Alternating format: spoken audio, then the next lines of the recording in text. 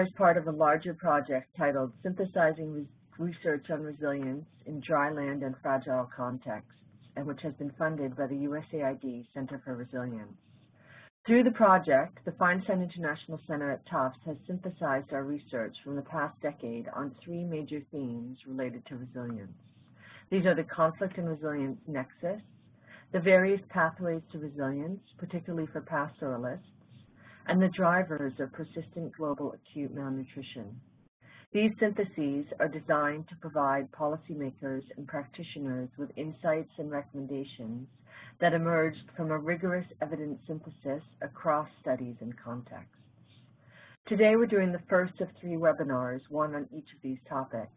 If you're interested in listening to the others, I encourage you to sign up through the Feinstein website.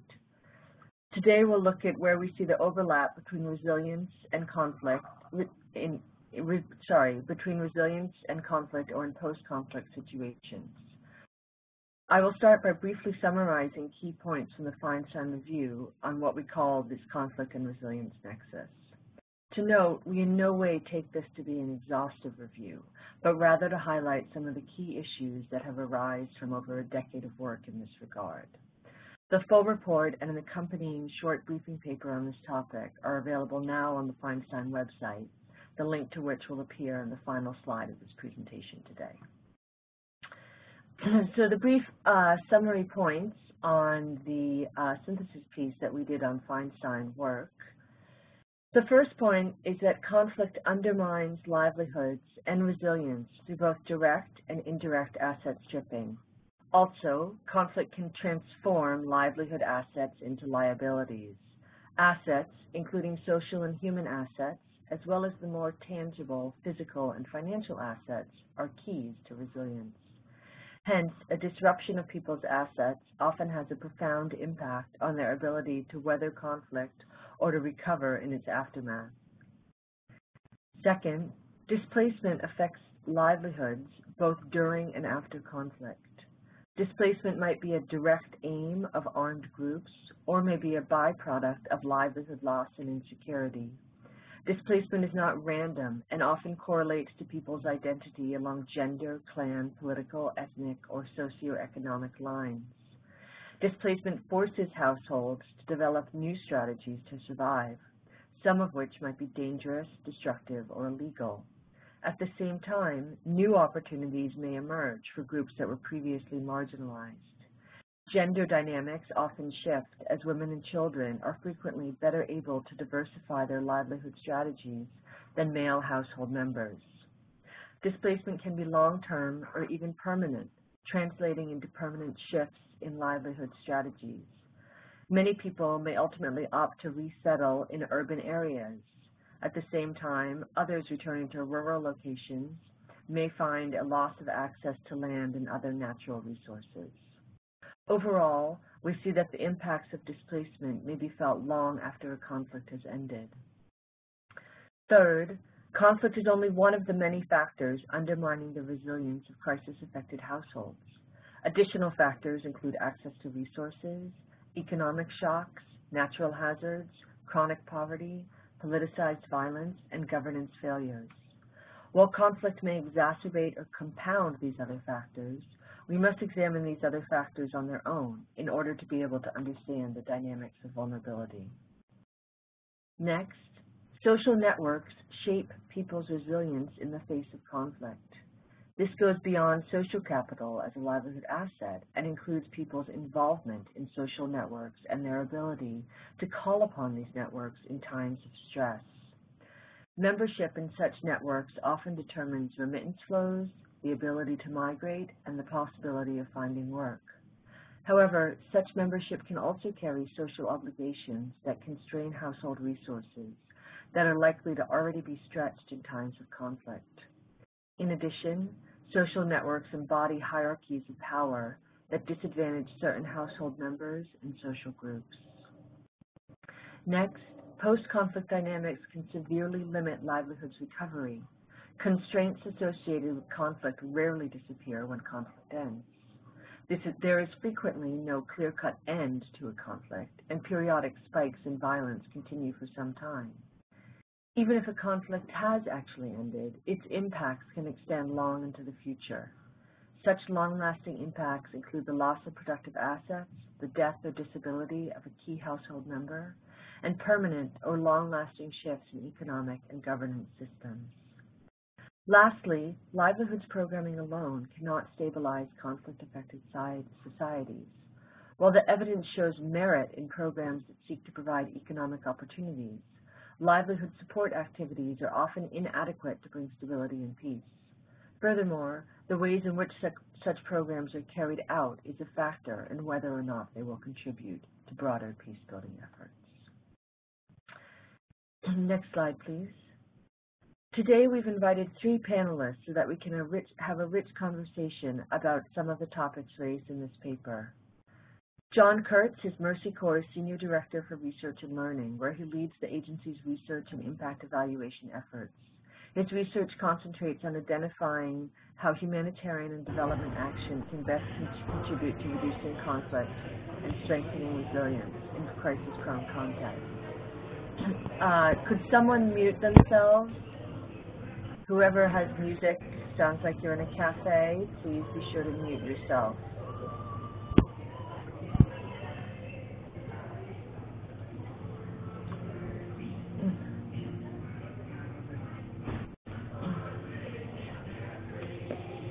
I believe Dave Cousins, if you could please mute yourself. Luca Russo is an agricultural economist with wide field experience, particularly in Africa. His main areas of expertise are food security and resilience in protracted crises. He currently works at FAO as a senior food crisis analyst and strategic advisor. Luca also leads FAO work in promoting resilience in fragile and conflict-affected contexts. Teddy Atim was born and raised in northern Uganda. She brings her personal experience of the conflict in northern Uganda, as well as her years of work as a practitioner and researcher. She has worked with different national and international organizations in northern Uganda over time. Since 2008, she has worked with the Feinstein International Center. All of these panelists bring long and varied experience, and we appreciate their time today. We know that many of you online also have extensive experience, and I encourage you to participate in our conversation via your chat function. Next slide, please.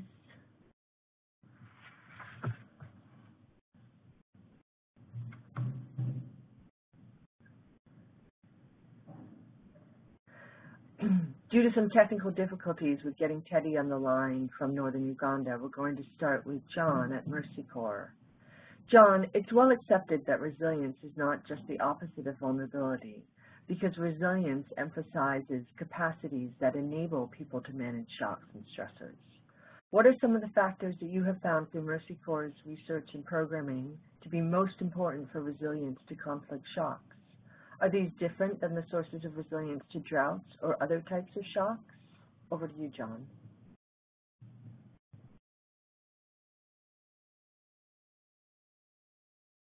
Rich material in there. Can you just make sure that I'm coming through okay in terms of the sound? You sound great, John. Thank you. Okay, super. So at Mercy Corps, we've done a number of analyses over the last 5-6 years, looking at the different sources of resilience across different contexts and really trying to understand how they might differ based on the type of shocks that are predominantly experienced in those areas. So ranging from things like drought in East Africa to sudden onset disasters in Central and South Asia, looking at conflict dynamics in West Africa as well as other places, we found that some really interesting patterns have emerged. So to start looking more at the traditional kind of focus of resilience around more drought and other climate type of disasters, we see that the types of capacities, as we call them in the resilience jargon, or these factors as you describe them, that people rely on to help cope and adapt during those, really boil down to things that are that look like off-farm livelihoods, for example, things like access to financial services, savings accounts, insurance among them, as well as social protection and some kind of informal safety nets. So those are really kind of key sources that we've seen across both drought and sort of natural disaster resilience. Whereas when we shift and look at the dynamics around resilience in conflict contexts, we see other factors that really rise to the top as being, the strongest sources of resilience in the face of conflict. And these are things like functioning local government.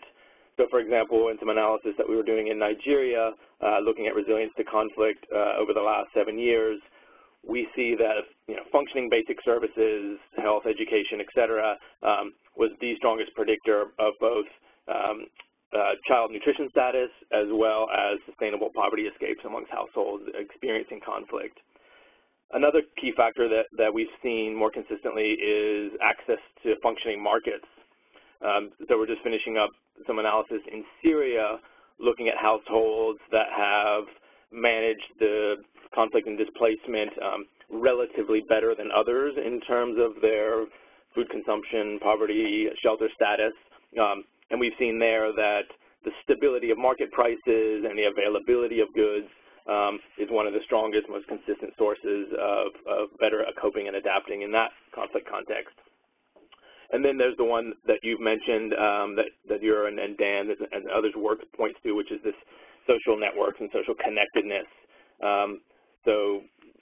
In Somalia, we and others have seen that stand out as one of the strongest sources of resilience, people's ability to especially rely on people across lines of division, across larger geographies, to be able to cope with both conflict and other shocks.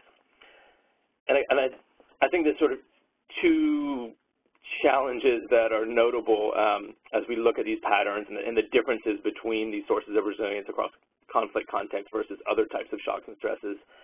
And the first is that these sources that are most important in the conflict contexts are essentially those that are the most limited in supply in fragile environments. So, fragility is almost by definition a context that lacks governance ability to be able to provide basic services for people to be able to cope with shocks. It's also often characterized by, tears in social fabric and social safety nets. So it's sort of an interesting potential contradiction that the things that are most important for resilience in these contexts are probably the ones that are most absent. And the second challenge that is notable in there is that there's a much higher emphasis on what we would call transformative capacities. So thinking about, local governance, market systems, these bigger social dynamics, these are systemic issues that take oftentimes more investment and more time to be able to change than, say, some of the more individual targeted type of interventions that we might be able to do to support, let's say, off-farm livelihoods or access to financial services. So again, it's sort of an added challenge in some of these fragile conflict-affected contexts that the things that appear most important to strengthen for resilience in the face of conflict are those that actually require potentially the most time and investment. So I'll leave it there for the moment. Great, thank you, John. That was really helpful. I'm going to pause here and see if we have any questions from the audience for John. If you do have a question, please use your chat box and we will pass them on as relevant.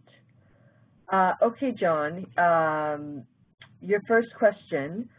One of the distinct features when working on resilience in the context of conflict compared to, say, droughts is that it is possible, and some would even say imperative, to reduce the actual shock or stress itself. What role do you see conflict prevention and mitigation playing in strengthening resilience in conflict-affected contexts? Sure. So, I mean, this is where I think it gets quite interesting from thinking about the potential solutions, is that oftentimes in a resilience mindset, we look at shocks and stressors as externalities, things that we're trying to help people and places deal with better. Whereas with conflict and other man-made political shocks, they're something that we can, and as you say, Liz, need to do something about to be able to reduce, the incidence, the magnitude of those. And conflict is certainly, an area that a lot of us work on directly, leave aside sort of from a resilience approach. So I guess that as a starting point, is important to recognize and, be a bit humble that, addressing conflict in all conflict-affected contexts isn't something that, especially as humanitarian and development actors, we necessarily are best placed to do. So in a Yemen or a Syria where there's sort of heavy state-sponsored violence, it may not be a place where we can intervene. But in contexts where conflict is more intercommunal in nature, maybe more localized, there we've had some experiences of being able to take peace-building and conflict management approaches and that have actually yielded resilience results. And then I think the best example that we have was in southern Ethiopia. In the years preceding the big drought there in 2011, we and others have been doing work around natural resource management and conflict mitigation around natural resource management conflicts, and leading to joint natural resource management agreements, some peace accords between traditionally conflicting groups there. And while this wasn't a resilience-focused program at the time, the upshot was that because there was greater trust and freedom of movement as a result of some of this, the peace accords and agreements between these groups, that when the drought did hit, people were able to move more freely to be able to access food and water, and those households were able to maintain consumption, food security at a much higher rate than places where the conflict dynamics hadn't been addressed. So I think that's one example. One, I guess, distinction and potential caution when we're thinking about resilience from a conflict management or reduction approach is that it's likely that not all approaches to improving security are going to support resilience. It's not necessarily a one-to-one relationship. So, for example, more heavy-handed approaches to securitization that we see in some contexts that are experiencing, armed opposition groups or other violent uprisings, those may quell the violence and improve security, which is obviously important for development and poverty generally. But what we've seen is that those approaches are unlikely in the longer term to create the conditions that people need to be able to have resilient livelihoods. And I think Northeast Uganda is a good example where fairly heavy-handed disarmament and sort of settlements of traditionally mobile populations have had short-term benefits for sure in terms of development outcomes, but also limited some of the conditions like mobility that we've seen for those populations that are critical for resilience, especially to things like drought. Thanks. Thank you, John. And John, I'll ask you to mute now while we continue along. And could I have the next slide, please? The next theme that we'll move to is that will be to give Luca a chance to discuss his experience. And we're going to talk about the relationship between conflict, agriculture, and food security. Luca, based on your evidence from Syria, South Sudan, and Mali, can you tell us about the role that agriculture plays and can play? Can you also discuss how agriculture might be used to regenerate the fabric of societies after conflicts or during protracted crises, as well as the analytical tools that we need to operate under such circumstances? Over to you, and thank you. Thank you, Elizabeth. Good morning or good afternoon to everyone. Can you hear me well? Perfectly. Thank you, Luca. Sure. Okay. Thank you. Let me start with some global numbers, because I think it's important to frame this discussion with some global number. There's been a lot of attention in the course of 2017 to the link between food security and conflict, and this has also been brought to the attention of the UN Security Council. And there's been two major reports which have been published by FAO together with partners like WHO and some NGOs. One is the standard State of Food Insecurity, which this year was focusing on the issues of conflict. And the other one is the Global Food Crisis Report, which was focusing on acute crisis. And both reports tell us a number of very interesting, at the same time, worrying numbers. The State of Food Insecurity report this year, after many years of progress in terms of of the decrease of number of people undernourished, show that there is a worsening of the situation in terms of global number of undernourished people. We move from 770 million to 850 million, and the point is that this is due essentially to the conflict situation in several countries. It's just to say that out of these 850 million, almost 490 million come from countries where there is some conflict at the moment. So that gives you really a sense of the importance of these issues. And 75% of the stunted children live in countries affected by conflict. The Global Report on Food Crisis, which really looked at all the major food crises, including the famous 4 crises which were of countries at risk of famine, that was northeastern Nigeria, Yemen, Somalia, and South Sudan, indicate that 10 out of the 13 major food crises in the world are conflict related. And this is quite interesting because in a certain way, if you think of the humanitarian assistance and the way it goes, 80% of the humanitarian assistance goes into these countries. And in 2016, that is the latest figures that we have, humanitarian assistance reached a record high, 27 billion. Now, the other interesting thing that is agriculture is the sector which is hit disproportionately by this conflict. It's enough to say that 56% of the population of this country lives in rural area, would peak up to 80%. And the point is that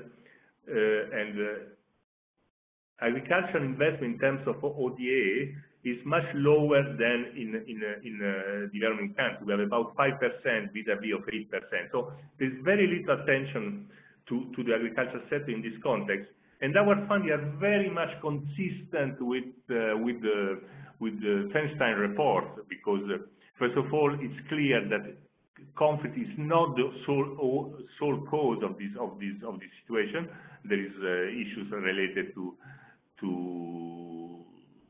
economic crisis, climate change, and other factors. So it's issues around natural resource management, but is a very important thing. And then the way conflict impacts on agriculture is interesting, and again, it's quite consistent with the finding of the Feinstein. It impacts in terms of displacement. You mentioned it. It impacts in terms of impact on the livelihoods of people. It impacts very much on the issues of social network and social cohesiveness. So this is, in a nutshell, what we find at the global level. Now, coming back to some concrete examples, I want just to quote 2 examples. The one first is on Syria, and there's an impact of agriculture, and the other one is on South Sudan. It concerns the issues of social network and so on. For Syria, okay, everyone the attention of everyone is on Syria, on the number of the million of people who have been displaced. We are talking of about 11 million people between IDP and refugees. And let's say, at least to the general public, the issues of agriculture is not really prominent. But at the same time, it's interesting to say that, for instance, that FAO has done a study on damages and loss on the agriculture sector in Syria, and we estimate that the damage is about $16 billion, and it will take about 10 billion to reconstruct the agriculture sector in Syria. And the more time passes and the less investment comes into agriculture, the more costly will be to reestablish an agriculture sector in Syria. Now, there are still 6.7 million Syrian people who live essentially out of agriculture, out of a population of 18 million. And this is about 26% of the GDP. Now, despite all what is happening in Syria, a lot of people stay on their land, are resilient, and try to cope, and they don't move from their areas of region, because agriculture is their mainstay, and for them it's absolutely important. Leaving their area is for them the last possible resort, and so they are very much reluctant to do so. So what is happening, and we have been having a number of very interesting qualitative interviews with farmers, basically, and they are saying, we will stay on until we can cope with our farming, but they are simply saying that what in the past used to be very important for them, like agricultural service, seed supply, or for instance veterinary service, are now missing. And in the absence of this service, and if this continue, the resilience will be depleted and they will be constrained to move. So that is just to advocate the importance of agriculture in a country in a conflict situation. Let me talk something about the issues of social fabric, which is again very important, and that is a very let's say well-known region. I'm talking of Abyei in South Sudan. Is a disputed area between South Sudan and Sudan, where it has not been possible to find a peace agreement, a durable peace agreement. So it is a sort of temporary administration. This area is a hub for what concerns grazing, and is a hub for people of the Miseria tribe, which are essentially of Arabic descent, and people from the Dinka. They are coming from South Sudan. And in the last few years, because of the conflict between the two countries and the lack of peace agreement, there's been an increased number of conflicts around natural resources because of these two ethnic groups. Now, with some basic agricultural service that FAO has been providing together with the government, I'm talking of essential veterinary service, and using veterinary extensionists coming from both the two ethnic groups, we have reconstructed some of the social bond that existed in the past in terms of sharing of resources and so on. And these have created an environment which has been fundamental in reestablishing some social boundaries between the two groups, and this has eventually led to the signing of local peace agreement for what concerns natural resources, so management. So in a way, through an agricultural intervention, we have been able to address one of the underlying causes of this conflict. I will stop here for the time being. Great. Thank you so much, Luca. That's really interesting and really helpful. A question for you, Luca, that's come in. Do you have any practical examples of where you see agricultural interventions help in addressing the root causes of conflict?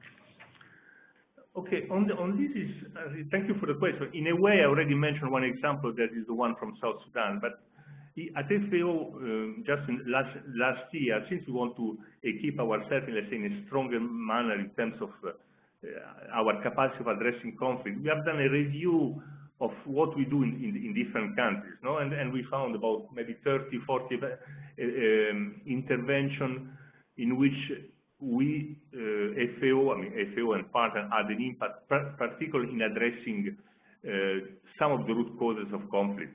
And if you want to cluster these intervention, you can cluster these along two main groups. One is the work with former fighter or ex-combatants, and the other one is all the work around natural resource management. So if you have these two clusters, then you find a number of interventions which are one of the two. For instance, when you call of the issues of former fighter, the problem of former fighter is to find a source of revenue once the conflict is over, to avoid that they go back to conflict. So for instance, there is a very good example in the Philippines following the Banks-Moro peace agreement, in which basically the ex-combatants are essentially fishermen and farmers, and through some specific target intervention, they've been able to come back to their land and cultivate and earn some living, and therefore the risk of going back to conflict, I'm not saying that been completely eliminated, have been reduced. On the natural resource management, we have plenty of examples. I have, for instance, the example of a border area of Niger, where we work with in pastoral areas, and there was the issues of managing limited water resources between farmers, herders, refugees, and other kind of migrants. So through intervention which allow all the people to have equitable access to the resources, and trying to find agreement at local level in terms of the access of resources, we have been able to mitigate the risk of conflict. Thank you. Great. Thank you so much, Luca. And Luca, you also had mentioned in your overview the need for the correct analytical tools. Can you provide an example of an analytical tool that's been particularly successful in your opinion? Well, one analytical tool I can mention is the, I think, well-known IPC, the Integrated Food Security Phase Classification, which is a tool which is a multi-stakeholder tool. We have about 12 partners working around on this tool, which basically is able to classify the severity of food insecurity from a scale from 1 to 5, that 5 is famine. At the moment, it covers about 40 countries, and today is the main tool that alerts the humanitarian community and the public at large about the risk of famine. I think the tool this year, particularly, it has been instrumental in highlighting the risk of famine in the 4 countries which I mentioned earlier on. That is South Sudan, Somalia, Northeastern Nigeria, and Yemen. And this has really helped in mobilizing a quite substantial amount of humanitarian and assistance in these 4 countries. And famine has been contained, particularly in South Sudan, where it was declared, because it is a tool which basically is recognized by all stakeholders as a tool which is solid enough to command the responses. So we publish this thing on a regular basis. There is a lot of expectation on the IPC, and we also show you trends in terms of how, for instance, livelihoods are being degraded as a consequence of conflict. Great, that's really helpful. Thank you so much, Luca. And Luca, I'll ask you to go to mute. So we are continuing to have technical problems. Our colleague Teddy is in Uganda, and the internet is not behaving as it is meant to, as occasionally happens. But luckily we have Dan Maxwell, who's one of the senior faculty at the Feinstein Center on the line. He's going to step in and talk a little bit about the first topic we were going to cover, which is on survival mechanisms and supporting resilient livelihoods in conflict. And I'm going to help Dan out a little bit with a question that we know Teddy was going to talk about in her prepared remarks. Dan, can you talk a little bit about the complex ways by which people survive and attempt to keep themselves safe and to protect their livelihoods in conflict? Thank you. Thanks, Liz. And first of all, let me just also do a sound check. Can you hear me okay? Yep, it's a little bit broken, but pretty good. Keep talking. Okay, we're sorry that Teddy couldn't make it this morning. We're still trying to sort out what the technical problems there are. But let me attempt to address the question that she was going to address. What we see when we look at livelihoods or try to understand the topic of resilience in a conflict context is that the agendas of security and sort of livelihood security become merged in people's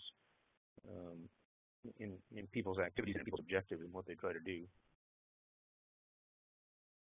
And in many ways, although perhaps generically these categories sound similar to non-conflict situations, they take on some particular aspects in conflict.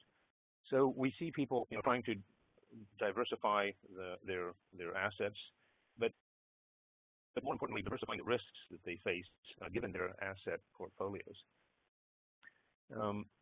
Secondly, we see people trying to maintain flexibility, trying to maintain mobility, oftentimes trying to move assets, especially if we're talking about livestock, moving assets out of harm's way, maybe even splitting households, moving members of households to different places to try and take advantage of either different resources available, such as assistance in camps, but also safety, and also trying to protect immovable assets and maybe access employment or other things, perhaps neither in a situation where they were living before or in organized IDP camps or other sources of assistance. And then finally, we see a heavy reliance on people's social networks, on the connections that they have and that they can rely on to help in times of crisis. In the Somalia famine in 2011, which of course had multiple causes, conflict being one, drought being one, and a severe market shock also being one, we found people that were able to call upon their social networks for assistance much better able to survive and recover from that crisis than those whose social networks were weaker or were actually weakened and to the point of breaking down as a result of the conflict. So we see a variety of these kinds of things happening, and there's the whole range of coping activities we may be familiar with in other locations. People cutting back on consumption, people cutting back on other kinds of things that they may need.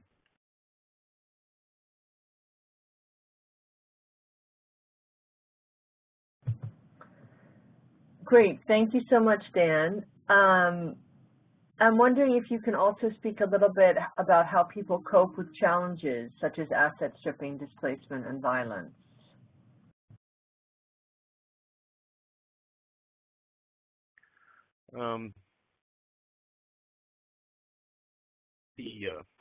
Yes, several points there.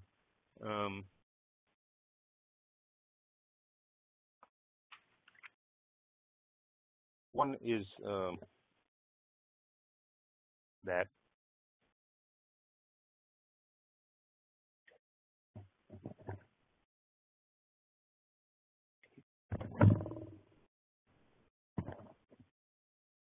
sorry, can you repeat the question? Sure, sorry. How people cope with challenges such as asset stripping, displacement, and violence. Well, the first and the most obvious coping mechanism is movement away from the source of violence or the forces that are stripping assets to locations that may be more safe or offer some kind of protection. The second one would be to gather in places of greater number, and the third one may be around trying to move assets or make assets less attractive or less able to be attacked or stripped by belligerent forces.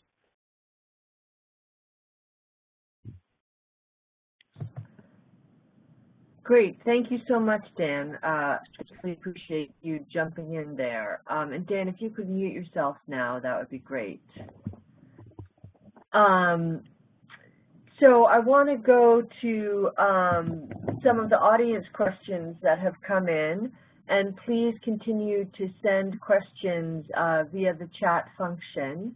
John, the first one is for you. Is it possible for external actors to strengthen resilience in extremely fragile contexts, such as current-day Syria or South Sudan? And are there any prerequisites for investing in resilience that should be in place, such as security, access, cooperation from local governments, etc.? Over to you, John.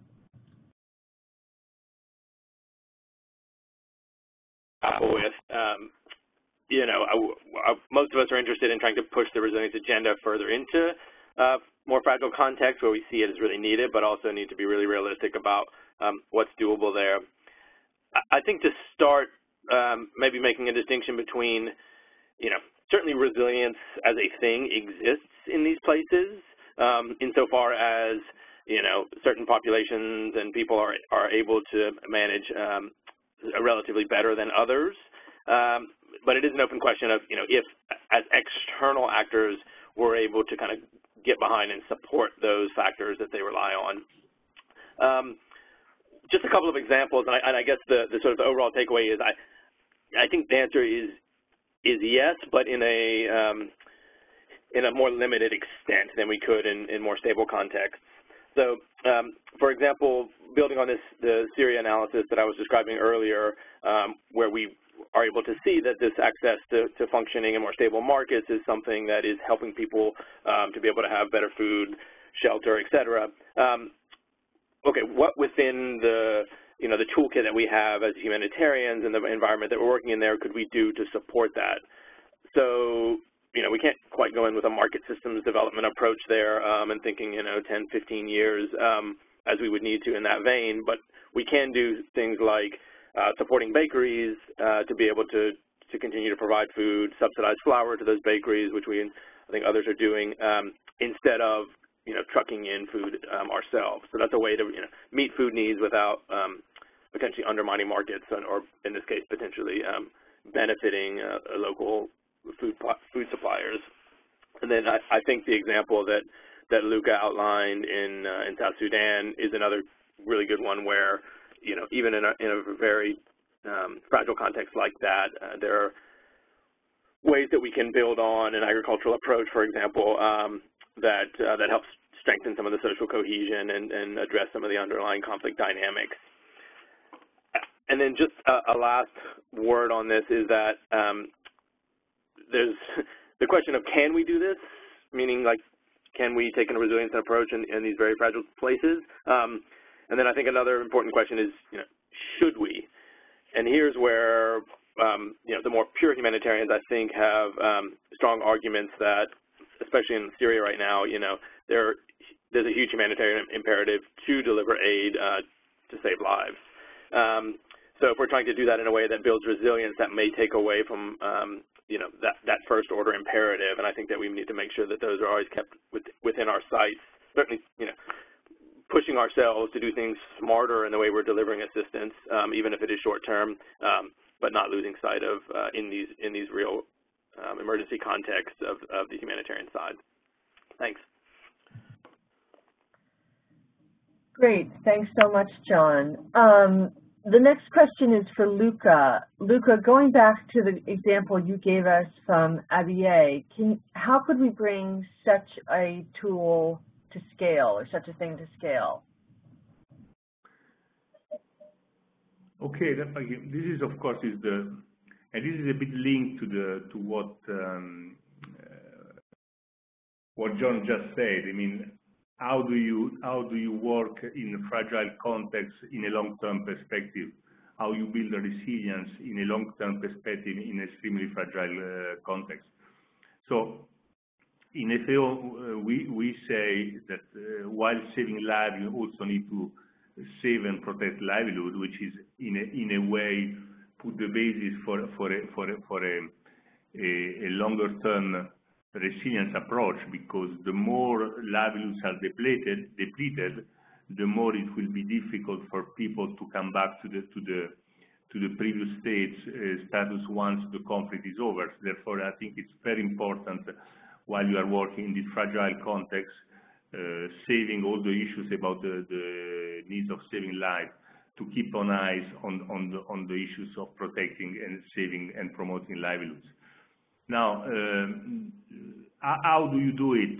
The point is, and I have an example for this, is that you need to work with local institutions, as it is happening for us in ABA, but also as it is happening for us in other difficult contexts like the Central African Republic, and maybe FAO, because of its nature of a multi-governmental organization, has an advantage on this, and try to make sure that what we do, that is the case of the ABA, but also in the case of Central African Republic, become part and parcel of the in this case of the government extension service. In ABA, all the extension were provided by government officer, not by FAO, and this is a way, if you want, to make sure that the activities continue and are brought up to scale once they are adopted by the government. For instance, in the Central African Republic, a very similar example to the one I quoted in ABA, now it has become part, I mean, with all the limits, considering the situation in Central African Republic, part of mainstream government extension service.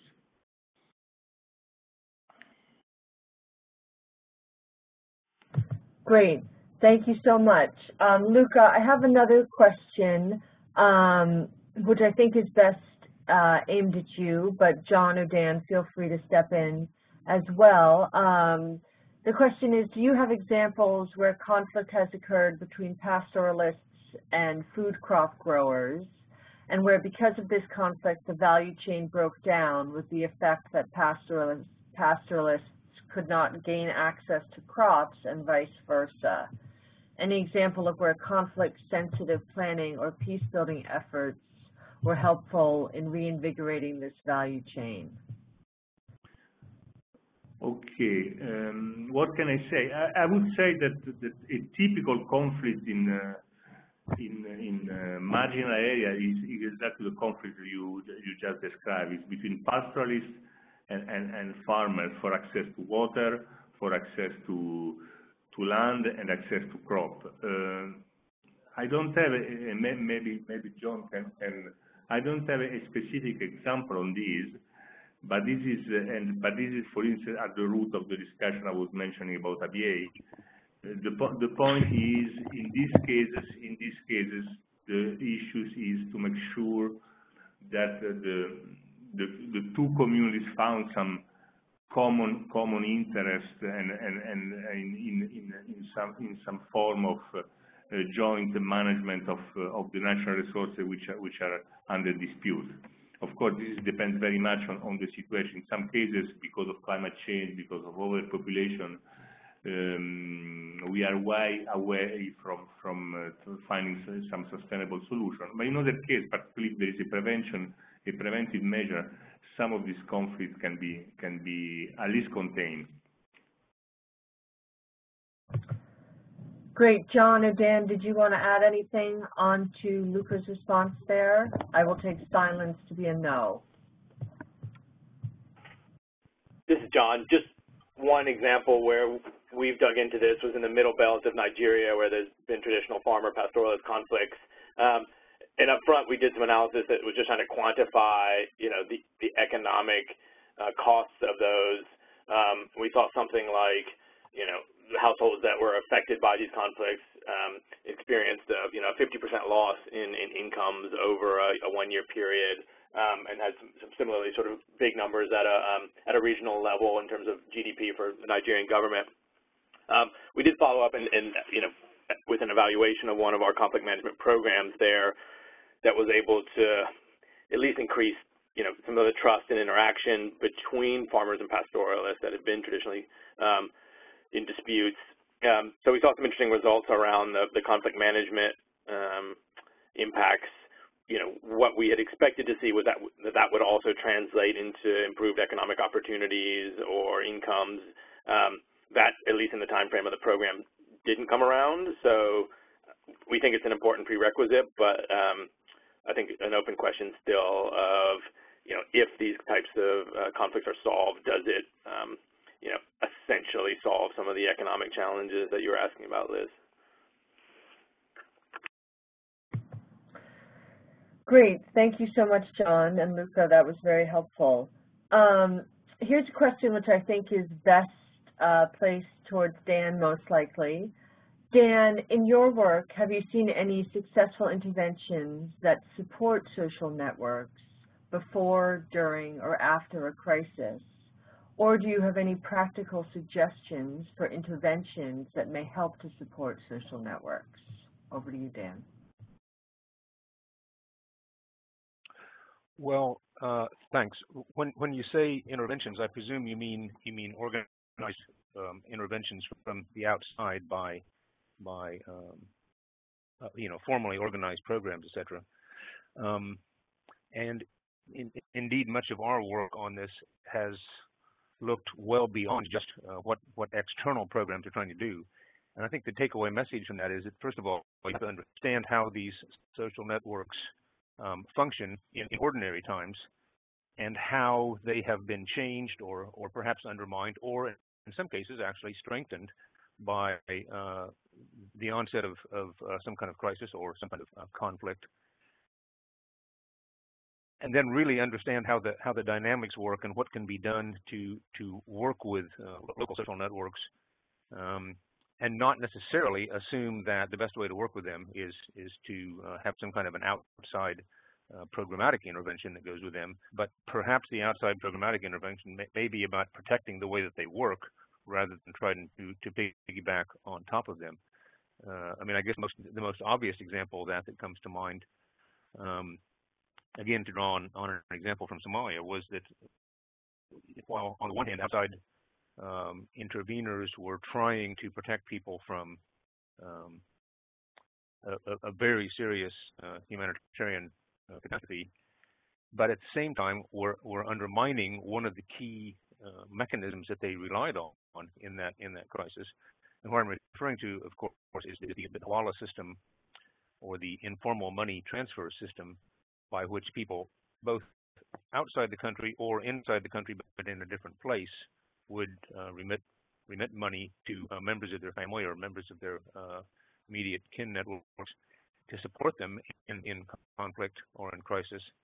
But because of fears that those same money transfer companies were being used for money laundering purposes or for channeling resources to groups like Al-Shabaab, there was an effort to try and shut down those or severely limit the access of those money trading companies to Western banking circuits and so forth. So on the one hand, we found ourselves trying to support people's resilience through humanitarian or resilience programs funded and implemented from the outside. At the same time, we were undermining one of the key ways in which Somalis were able to remain resilient in the face of multiple shocks. So, I mean, I think the takeaway message is that as outside interveners, we really need to understand how these social networks work. And in some cases, they certainly do work to help get assistance to people that outsiders may not be able to reach. There was significant evidence of money in the cash transfer programs that were being forwarded on to other members of families or households or social networks that had not been targeted for assistance, be it livelihood support or just outright access to adequate consumption. But I think the bottom line message is we need to really understand these networks before we can attempt to intervene through them. Great, thank you so much, Dan. We're going to give our last question to John.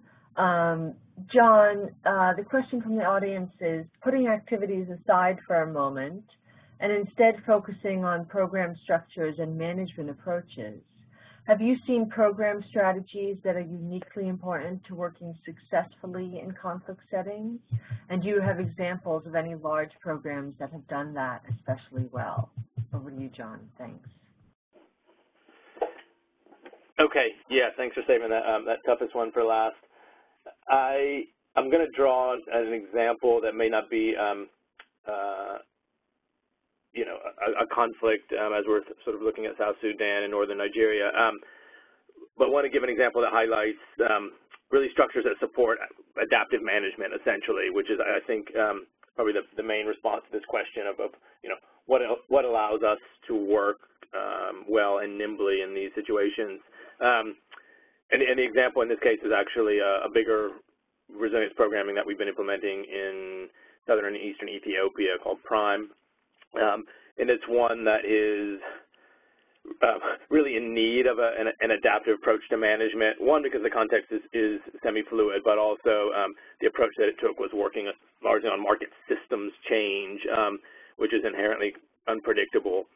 So the kind of structures they've set up in there to be able to kind of respond to changes in context and sort of understand if and how the program is starting to strengthen some of these resilience capacities has been, well, at least twofold. One, just putting in place, what we've seen on our analysis of what supports adaptive program management is one, putting in place an organizational culture where there are,